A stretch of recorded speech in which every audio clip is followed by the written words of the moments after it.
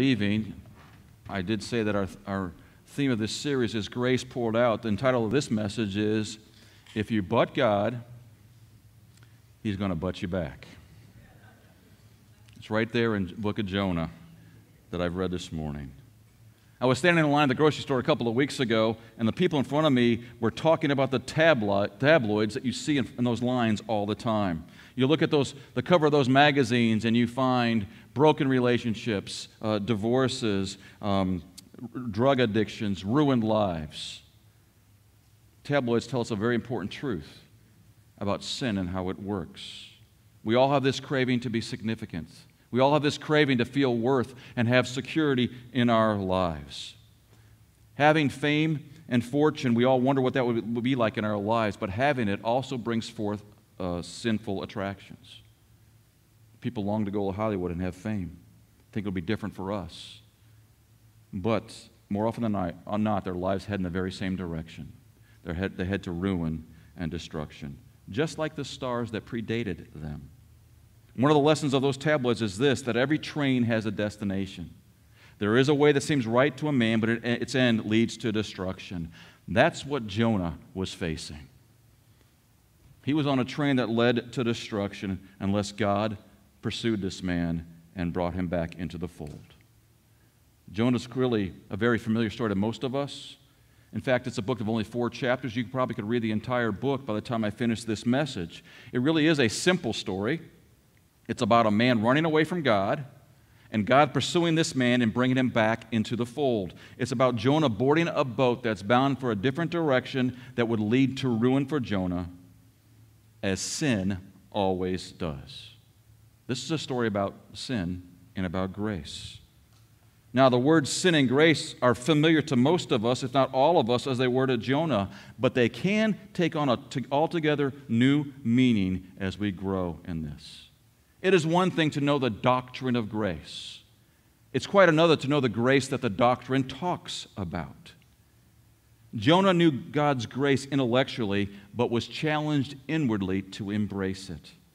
He was a prophet. As a prophet, he knew all about God's grace, but it was only through this experience that he began to embrace it. Sinclair Ferguson talks about Jonah's experience in these terms. Jonah is really a book about how one man came through painful experience to discover the true character of the God whom he had already served in the earlier years of his life. In other words, he was able to find the doctrine about God, with which he had long been familiar, come alive in this experience.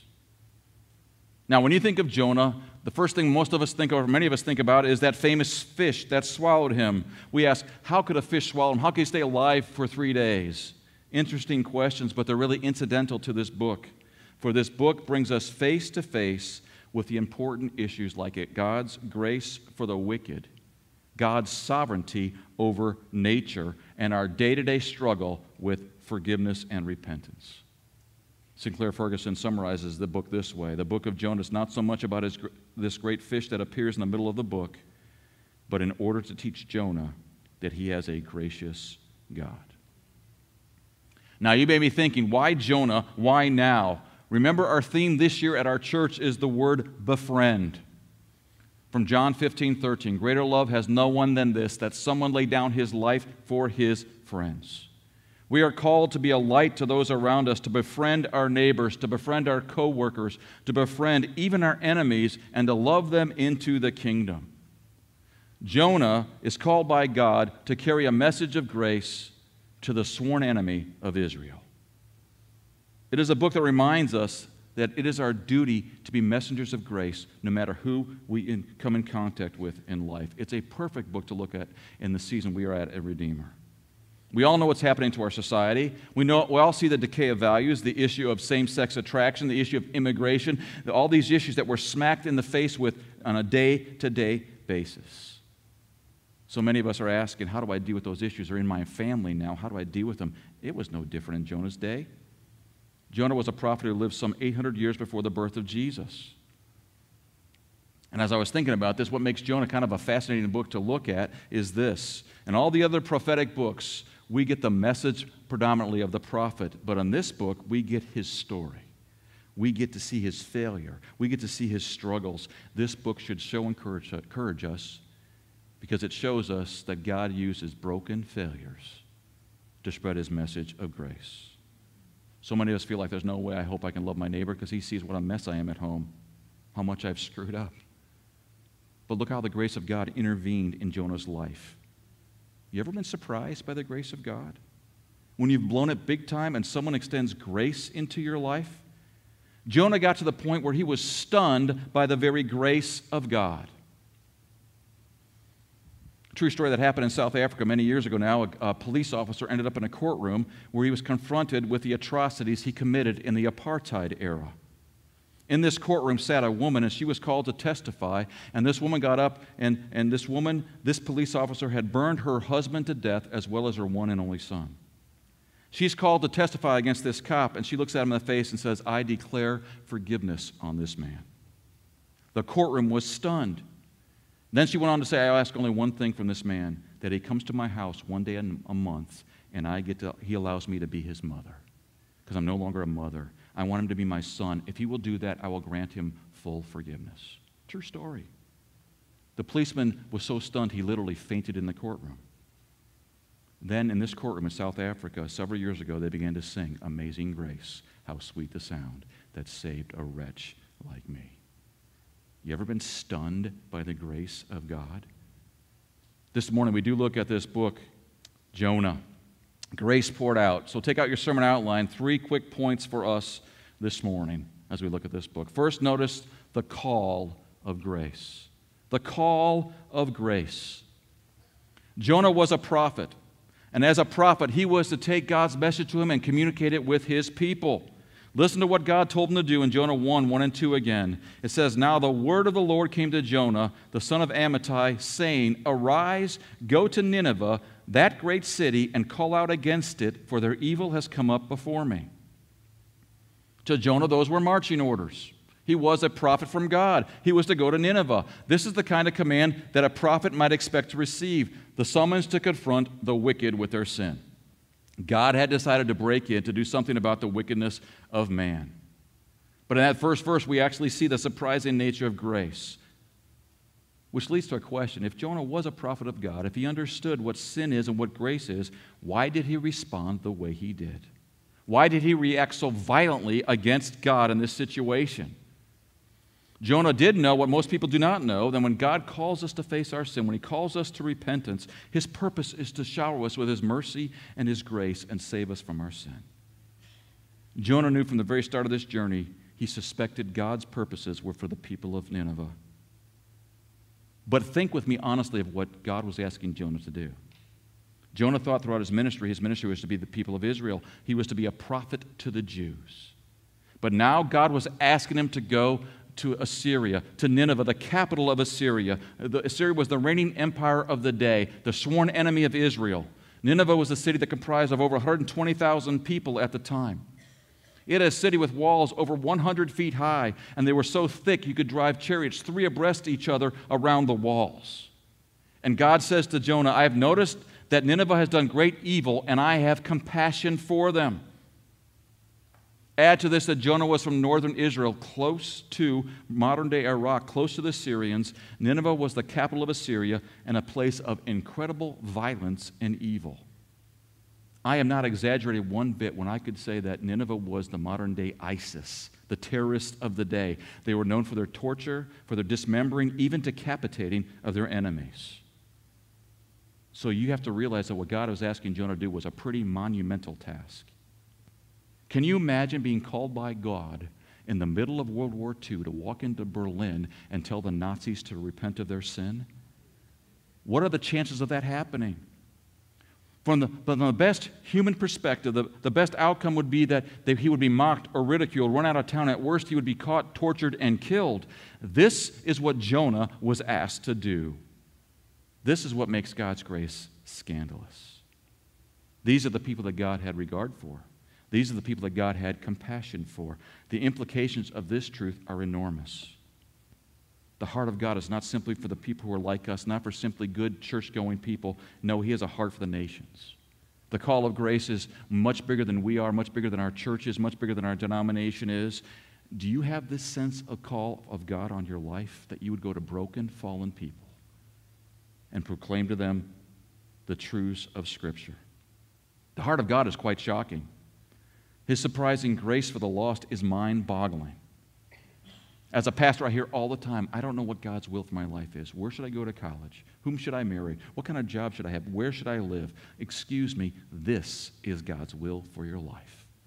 That you would take the balm of the gospel that you've experienced and take it to broken, hurting people within the walls of this church and outside the walls of this church. That means that, Redeemer, you take it to your place of work, that you take it to your school, that you would take it to your athletic field, that you would take it to your home, to your family.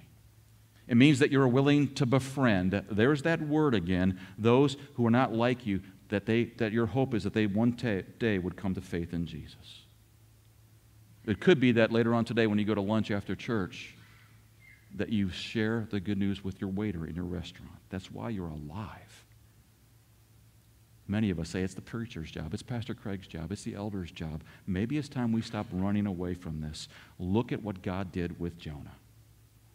He was a prophet of God, but he had not yet comprehended the total amazing grace of God. One of the best ways for us to experience it in this room is to take the grace of God in our lives and spread it to other people. Jonah's devotion to the nation of Israel, having seen how God had blessed Israel, how God had bestowed love upon Israel, his desire should have been motivated by that to take the message of love and grace to his neighbor. We love because he first loved us, right? It's the call of grace. God does the same with us. Now, I know this is not an easy thing. Sometimes God looks in our lives and says, I want you to do something that's so ridiculous, it looks suicidal from the human perspective. He just tells Jonah to go. Contrast Jonah with Abraham. When God asked Abraham to take his only son Isaac up to Mount Moriah and sacrifice him on the altar, what did Abraham do? He did what Jonah would not do. He took the very refuge in the nature of God. He knew that God had his best interest at heart. When God came to Abraham, he trusted that God would take care of him. When God went to Jonah and he received his marching orders, he trusted in his own wisdom and his own feelings. Those are only the two responses you can have when God asks you to do something. When's the last time God asked you to do something that seemed crazy or silly? Do you tend to respond in the way of Jonah or Abraham? Do you honestly take refuge in who God is, saying, I'm going to trust you in this situation, though it seems crazy, though the world laugh at me, though I lose my job, I'm going to place my trust in you? Or do you refuse to make a decision, paralyzed by anxiety, and in essence let God just pass you by, or you do what Jonah did and said, I'm going to go in the exact opposite direction? Some of us are here and we live lives of lies. We know we have these hidden sins that got a hold of our hearts and we're not willing to let them go. The call of grace on your life this morning is, when are you going to stop running from God? When are you going to place your trust in his character? Trust that he has your best intentions at heart. It is quite one thing to know about the grace of God and sing about the grace of God, but to know the grace of God in your life firsthand. A few weeks ago, I met with a lady whom I've known for like 30, 40 years now, who was a vibrant member of one of the churches I served. She was involved in it. She loved people well. In short, her life revolved around the community of God's people. Then she went through this huge crisis of faith that got so bad she walked away from the church and said for the next couple of decades, she said she no longer believed in God. We got together a few weeks ago, and she says she now believes once again. She's involved in her church once again, but she was struggling with something. She said, you don't know what I've done when I walked away from God. I went the other direction. I got in a boat like Jonah, went the opposite direction. And through her tears, she said, how do I know that God will accept me back? I've rejected him for so many years. How can I ever get back at his good graces? Those were the words she used. And I said, it's not about you. It's about a God that's never let you go, never forsook you. The call of God's grace is on your life, and it's been on your life the entire time. It has nothing to do with you. Don't we sing that in our church? Oh, love that will not let me go. I rest my weary soul in thee. I give thee back the life I owe, that in thine ocean depths its flow may richer, fuller be. And when I said that to this lady, she stopped and began to weep and said, oh, that's all I needed. I've forgotten that God loves me with an everlasting love, that he'll never abandon me or forsake me. Jonah went in the exact opposite direction of God. He was a prophet of God. And he said, I'm not doing it anymore. And God intervened and took his heart. So note, first of all, the call of grace this morning. Secondly, note the flight of man. The flight of man. God called Jonah to go and preach to Nineveh, and in doing so, God was going to display His grace to the world. We all know how Jonah responded. God told Jonah to arise, and he arose all right, except he went in the wrong direction. I could show you a map just how opposite the direction was. Just trust me, it was the opposite direction from Nineveh. Nineveh was located in what's today modern-day Mosul in Iraq. Jonah set sail for Tarshish, which is a city located in modern-day Spain. In that day, Tarshish was as far as the known world existed. So you got to ask yourself, why did Jonah flee like this? He was an ordained prophet of God. Could it be it was a dangerous mission? It was. There's no denying that. These guys were the sworn enemy of Israel. So maybe he was afraid. This was a violent and wicked city. Frank Page talks about Nineveh this way. Archaeology confirms the biblical witness to the wickedness of the Assyrians. They were well known in the ancient world for brutality and cruelty. Ashurbanipal, the grandson of Sennacherib, was accustomed to tearing off the lips and hands of his victims. Tiglath-Pileser flayed victims alive and made great piles of their skulls. Jonah's reluctance to travel to Nineveh may have been due to its infamous violence. And I say that because many of us give in or compromise because of fear. Fear of losing our job or worldly failure, fear of what other people think about us. That's a reason, but that's probably not the reason Jonah fled. We actually find what motivated Jonah in Jonah chapter 4 and verse 2.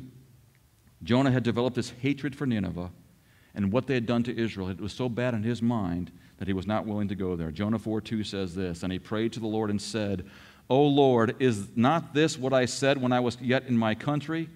That is why I made haste to flee to Tarshish, for I knew that you are a gracious God and merciful, slow to anger and abounding in steadfast love and relenting from disaster." Do you know what that verse says? Jonah was repulsed by the very grace of God. He was not afraid of failing his mission. He was afraid of succeeding in his mission. He was not happy about the thought that the Ninevites might actually hear the gospel and repent of their sins. In short, Jonah was a racist. He said, I don't want to go. I don't want anything to do with those dirty, rotten pagans. This is a serious issue, and it afflicts every single one of us because this is the issue of self-righteousness. At the center of our hearts, this is the deep issue. We need to feel superior to other people. We need to feel superior so we can feel good about ourselves. It is the nature of the human heart. The more we feel better about, the more we feel about other people, the better we feel about ourselves. Jonah's form of self-righteousness was in this fact that the Jewish race was superior to the Assyrians. Now, it could be that he thought the Israelites were good people and the Ninevites were really bad people. That sounds familiar. What kind of God would love the people that have done all those kinds of atrocities, that God would show grace to people like that? Jonah wanted his God to hate the people he hated and love the people he loved. That's what's going on here. How are we supposed to show grace to people of ISIS? Or if you're a Democrat, why should I love a Republican? Or a Republican, why should I love a Democrat? Why should God show love on these people? Jonah's thinking, I'd rather have all the Assyrians that have been born on this planet to burn in hell forever than take the gospel of grace to them. That's what Jonah thinks. And so he runs. He runs to get away from God. Now, Jonah was a good theologian. He knew about the omnipresence of God. He knew that God was everywhere, but he was trying to get away from him relationally. Today in the 21st century, we people in the church see people run away from God, run away from the church all the time. I bet every single one of us knows people or have family members that have left the church, and it hurts. And what hurts about it is this. We know how the story is going to end. If God doesn't intervene, they're going to crash and burn. Running from God at first seems like no big deal, but it always gets you in the end. I remember many years ago now when I was up in South Carolina, we were getting ready for our annual mud bowl in the student ministry, and we had this huge mud pit in the back of the property, and I took my oldest son, John Craig, who was about 8, 9 years old, something like that. We had to move the hose as we were getting the mud bowl ready for this big mud fight we were going to have. And I have a Honda Accord, which was a stick shift, and it was on top of this hill. It sloped a little bit down and then got steeper and steeper. And John Craig was in the passenger seat. I said, John Craig, stay in the car. I'm just going to move the hose. I'll be right back. Stay in the passenger seat. Keep your seatbelt on. Do all those kind of things. And the first thing that John Craig did when I got out of the car was he jumped out of the car, jumped into the driver's seat, and accidentally knocked the clutch into neutral. And so the car began to roll. And I did my best Usain Bolt impression and as fast as I could, which was really slow. And I ran towards that car, and I got in that car, and I could see John Craig's face. He was terrified. And as soon as I got in the car and stopped it before it went down the deep end of the hill, because it would have headed into a bunch of trees, I said, John Craig just started bawling, Dad, I'm sorry, I know I did wrong, I'm sorry. He kept saying it. And that illustration reminds me of how sin is so enticing. He really wanted to get in the driver's seat. But it leads to destruction, just like that. That's where Jonah was headed. That's where Jonah was going. There is a way that seems right to a man, but it end leads to destruction and death. Ever since the fall, man has been running from God. Lots of people come to church who claim to be believers, but in reality are not true followers of Jesus Christ, because Jesus said, follow me, and I'll make you fishers of men. Jesus comes to Jonah and said, I want you to follow me. I want you to go to Nineveh. Are you a follower of Jesus this morning? God called Jonah to go, and Jonah said, but God, verse 3. If you but God, he's going to do what? Verse 4, he's going to butt you back. Which leads to our third and last point. Note the call of grace, the flight of man, and thirdly, the pursuit of God. The pursuit of God, and by pursuit of God, I mean God's pursuit of us, not our pursuing God. Verse 3 says, but Jonah rose to flee to Tarsus. Then we get to verse 4. But the Lord hurled a great wind upon the sea, and there was a mighty tempest on the sea, so that the ship threatened to break up. If you get in a fight with God, who do you think is going to win the tussle in the long end? Jonah fled from the Lord, but the Lord would not let him go. God wanted Jonah to do something, and Jonah was going to do it. You may or may not have heard of the British poet Francis Thompson, who wrote a piece that describes Jonah's situation down to a T, that great poem, The Hound of Heaven. We sometimes call God the Hound of Heaven. It tells of God's undaunted pursuit of the man who flees him. He says this at first, I fled him down the nights and down the days. I fled him down the aches of the years. I fled him down the labyrinthine of ways. That sums up Jonah's life as he fled from the presence of God. But it's not possible for those who belong to God to flee from him. Thompson goes on, he says this, still with unhurrying chase, an unperturbed pace, deliberate speed, majestic instancy, came on the following feet. That's God. Jonah gets on a boat and he thinks he's got away from God. He goes to sleep on the boat. Maybe he didn't have to preach to those hated Ninevites at all. But God had other plans, so he sends the storm. He sends the storm into our lives often to get our attention. John Calvin writes about it this way. He says, not by chance, but by the certain purpose of God, so that being overtaken on the sea, Jonah acknowledged that he'd been deceived when he thought he could flee away from God's presence by passing over the sea. The psalmist writes, where can I flee from your presence, O Lord? If I go to the depths, you are there. If I go to the highest mountain, you are there. So here's the deal. Storms come our way whether we're believers or not, and as believers, God gives us storms to help us see our own foolishness. If we would but just understand this. But when the storms come, we often question God, don't we? God, how can you love me when I just lost my job or just lost my spouse? How can you say you love me when the love of my life just broke up with me? He does it to help you see your foolishness. Would you rather be a Romans 1 person? The person that defies God, and ultimately God just gives them over to the desires of their flesh and the lust of their flesh, the desires of their heart. It is the grace of God that he intervenes in our lives. It is the grace of God that stopped Paul on the road to Damascus in his tracks. Now, I know several of you in this room can relate to this by your conversion. You've either come to faith in jail or you lost your way somehow, and God broke through and changed you. God uses life. Crisis is to get our attention. Do you see this? There is mercy in the storm. There is grace in the storm. I'm not saying it's easy. Might be getting a little ahead of myself, but you know what happens to Jonah? The guys in the boat throw him in the storm. They throw him into the very wrath of God, but he doesn't die. God makes provision for him. What happens if you throw yourself into the wrath of God when you say, I am a sinner justly deserving His displeasure? God makes provision for you. Why? Because of the second Jonah. Jesus Himself said, just as Jonah was in the belly of the fish for 3 days, so the Son of Man must be in the earth for 3 days. He was thrown into the wrath of God, and He actually sunk to the bottom of the sea. He took the wrath of God that we deserve to make provisions for us, so when the storms of life come our way, we can survive, not only survive, but thrive as we repent of our sin, look to God for forgiveness, and to clothe us with His righteousness. God will do what is necessary to shepherd His church. It might be the loss of a relationship, or a crushing job setback, or a deadly illness. It may be the sickening of your soul. Your conscience is plagued as you realize you're avoiding God's will for your life. But if you're a believer this morning, you will never succeed ultimately in fleeing from God. Because at the time of God's choosing, He will come back in your life and act in your life with pinpoint accuracy.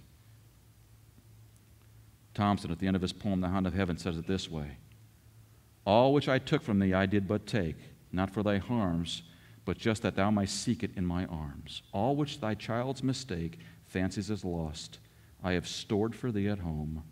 Rise, clasp my hand, and come. That's what God wants us to do, to come. Jonah's a story of sin and unbelief and God's amazing grace. God using a person that's a fallen, broken person. It's a story that reminds us that we ought to respond to the grace of God when He brings the storms our way and calls us to repentance and to new obedience. There was a woman who adopted a child. She wasn't married, but adopted this child, this young boy, who came to her severely damaged and been abused time and time again beforehand. He'd be a delight one moment and fly into a fit of rage the next. He would hurl himself into a wall or into people. When that happened, this mom would often pin the young boy to the ground and hold him there with all her strength. And she would say things like, you're now mine. You belong to me. I'm never going to let you go. I love you. I will never, ever leave you or forsake you. When Jesus Christ got into a boat in the Gospels, and this huge storm came up, and He was sleeping, and the disciples woke Him up and said, Jesus, we don't want to perish. And He simply says, hush, be still. When the storms of life come your way, do you look to Jesus to say, hush, be still? I have loved you with an everlasting love. I have called you my child. You are mine. Please, please come back to me. Repent of your sin and listen to my direction, my will for your life. That's what God did with a prophet named Jonah. He can do it in our lives as well. Amen. Let's pray. Father, I do thank you this morning for your goodness and grace and mercy. I thank you for the life of Jonah because it so encourages us that, God, you use broken and finite people. I ask that we would use this sermon for your glory in Jesus' name. Amen. This morning we continue to celebrate God's gift of His faithful leadership to His people. We thank Him at Redeemer for the elders and deacons that have been supplied over the years, the 20-some years that we've had at church. We thank those that have completed their terms of office, and we praise God for providing their successors. God's love for His church is seen in providing godly men, leaders, elders, and deacons in His church. The Lord Himself appoints these leaders, and by His Spirit He equips them so believers may grow in faith, develop Christian character, serve others in selfless love, and share with all the good news of salvation. He taught us the true spirit of leadership in Matthew chapter 20, where He says, whoever wants to become great among you must become your servant. And whoever wants to be first among you must be your slave, just as the Son of Man did not come to be served, but to serve and to give His life as a ransom for many. Elders serve by governing the church in Christ's name. They received this task when Christ entrusted His apostles and given them the keys to the kingdom in Matthew chapter 16. Elders are responsible for the spiritual well-being of God's people, to provide true preaching and regular celebration of the sacraments, faithful counsel, discipline with people when they're needed, and keep in confidence matters held and entrusted to them. And they must provide fellowship and hospitality among believers, ensure good order in the church, and stimulate witness to all people.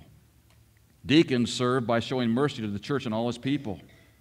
They receive this task in Acts chapter 6 and in 2 Corinthians chapter 8 and 9. In Christ's name, deacons are to relieve victims of injustice. They are to administer mercy and help the shut-ins and widows. They're to speak words of Christian encouragement. The task of elder and deacon call for believers who are Christ-like, who are mature in the faith, who exercise their offices with prayer, patience, and humility. So this morning we intend to ordain and install our new deacon, Steve Papadopoulos. He's never served as a deacon, I don't think, in any church. And install Dale Okran, reinstall, who's been off out of the office for a couple of years, even though he's an elder. So I'm going to ask those guys to come forward. And next week we'll vote on the continuation of both Bob Curtis and Brad Fletcher for the class of 2022 as well.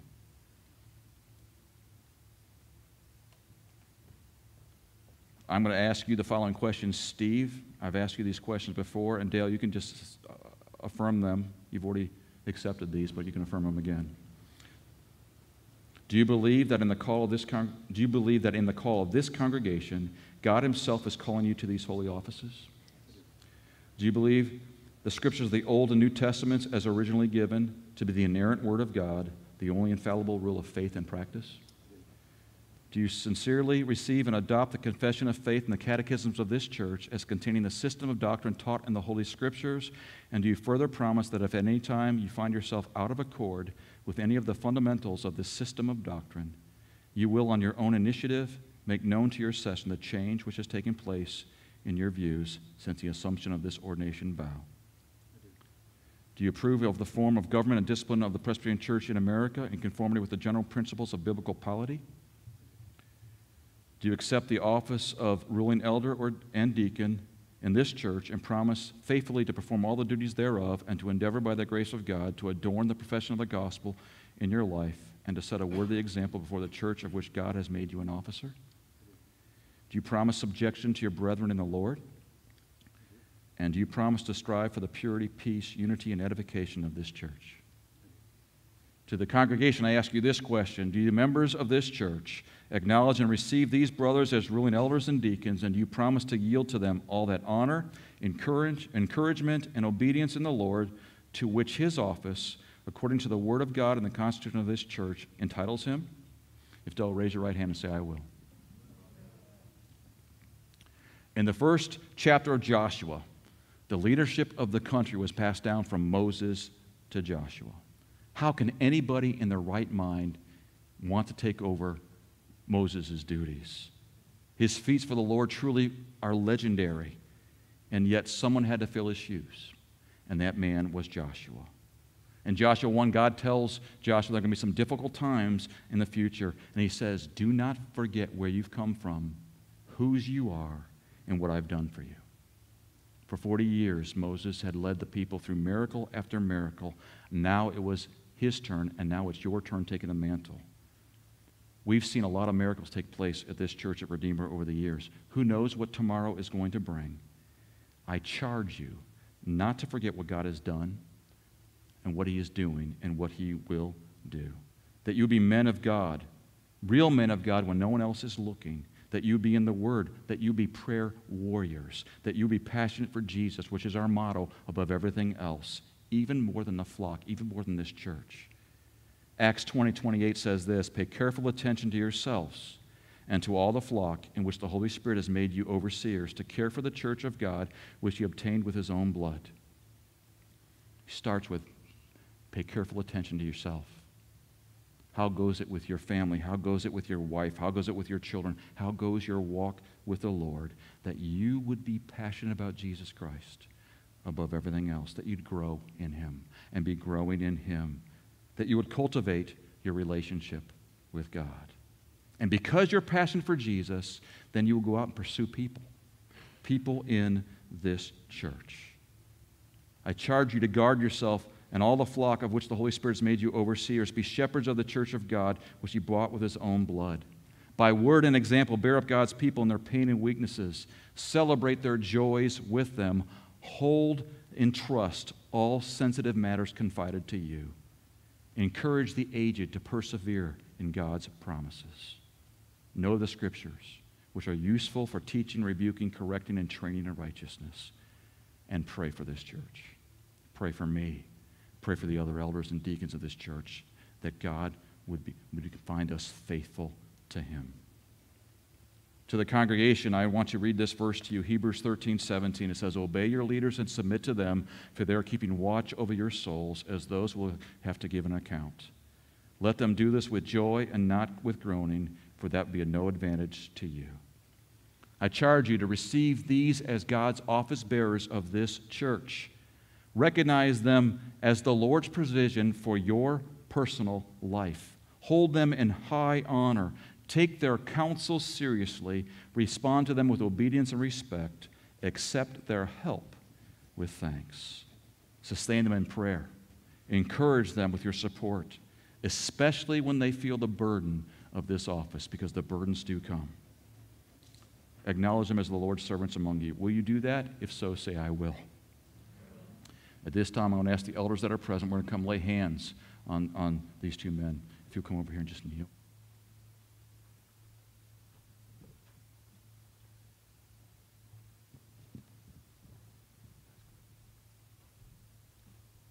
I've asked Brian to pray for us at this time.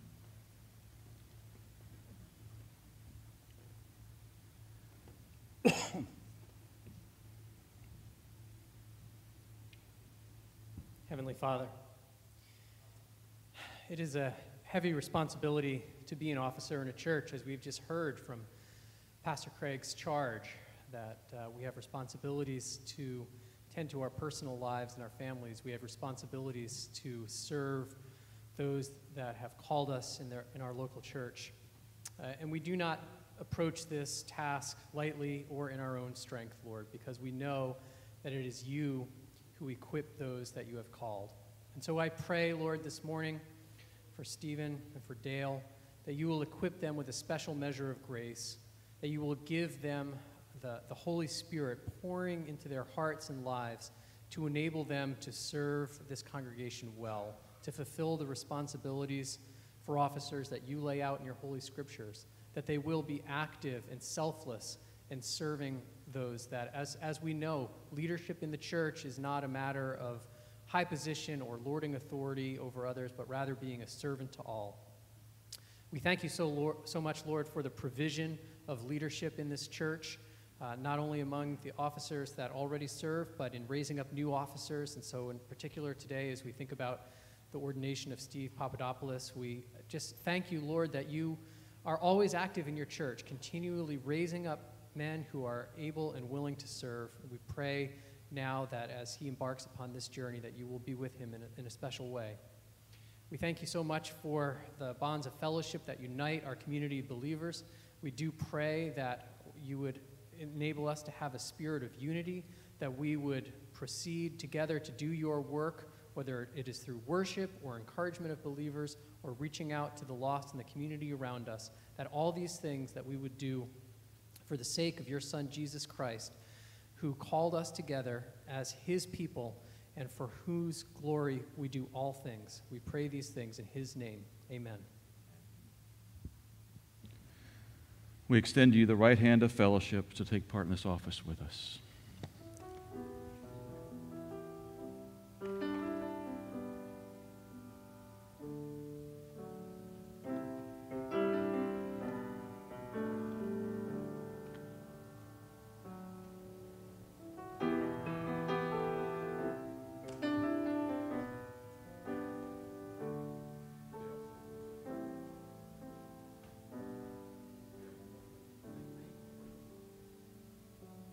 I pronounce and declare that Dale Holkrein has been regularly elected and installed as a ruling elder in this church, that Steve Papadopoulos has been regularly elected, ordained, and installed as a deacon in this church, agreeable to the Word of God and according to the Constitution of the Presbyterian Church in America, and that as such they are entitled to all encouragement, honor, and obedience in the Lord, in the name of the Father, and the Son, and the Holy Spirit, and all God's people said, Amen.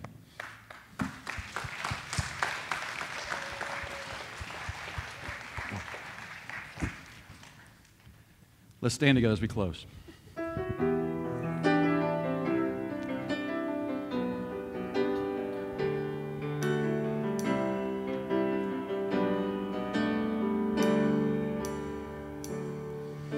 The mystery of the cross I cannot comprehend. The agonies of Calvary. You, the perfect Holy One, crushed your Son, who drank the bitter cup reserved for me. Sing your blood. Your blood has washed away my sin. Jesus, thank you. The Father's wrath completely satisfied. Jesus, thank you. Once your enemy, now seated at your table. Jesus, thank you.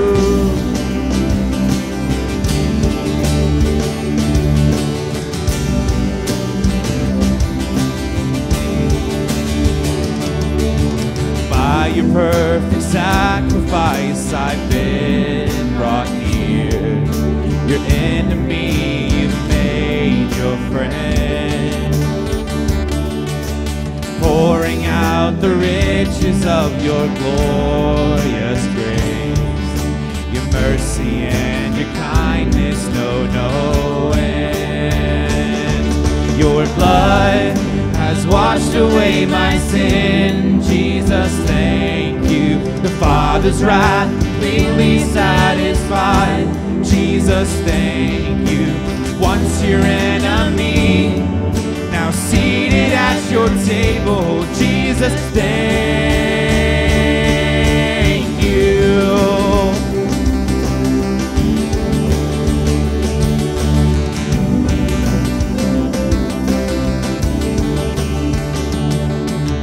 Lover of my soul, I want to live for you.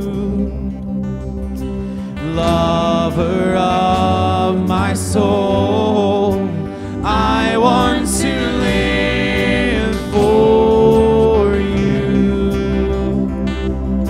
Lover of my soul, I want to live for you. Your blood has washed away my sin. Jesus, thank you. The Father's wrath completely satisfied. Jesus, thank you. Once your enemy, now seated at your table. Jesus, thank you.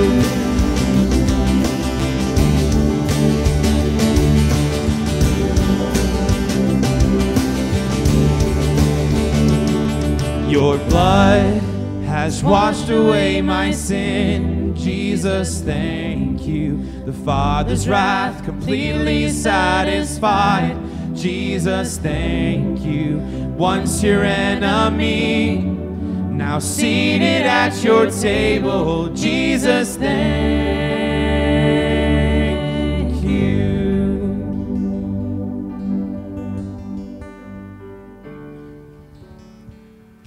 Amen. Thank you so much for coming this morning. A reminder, if you want to stay for the children's ministry report with Amber here after the service, come back in the sanctuary really quickly for that quick meeting. As well as you want to come to the discovery class and know more about the church, come to that. And come to the congregational meeting next week. And now, receive the benediction from God. And now may the love of God and the grace of His Son, the Lord Jesus Christ, and the fellowship of the Holy Spirit be with you this day, this week, and forevermore. And all God's people said, Amen.